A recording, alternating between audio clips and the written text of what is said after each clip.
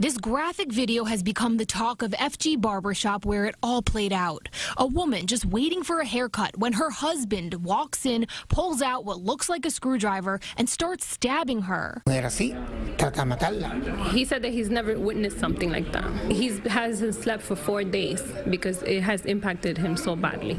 Angel Sierra was the only barber working at the Hamilton Heights shop during the Thursday morning attack. He's the man you see in this video jumping into action, trying to stop the assault, which carried outside onto Broadway near 140th Street. He knocked him down to the floor. He tried to avoid him attacking her, and it was like impossible because he was so strong. The attack happened right here in this seat, and customers we spoke to are horrified that this happened in their neighborhood barbershop. What's your reaction when you heard that this happened? I think it's crazy. That's like a movie.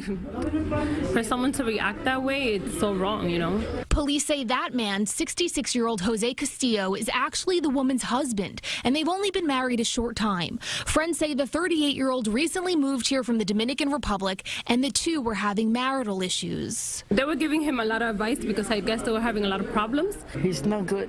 To me, he's dead. As far as I'm concerned, I have no kind of pity for him because what he did was very cruel. People in the shop watching the video over and over again say they're grateful someone stepped in. He's happy that he avoided a bigger situation where something could have happened to her. She could have died. Police say the still unidentified woman was taken to the hospital and she's expected to survive. In Hamilton Heights, Jenna DeAngelis, CBS 2 News.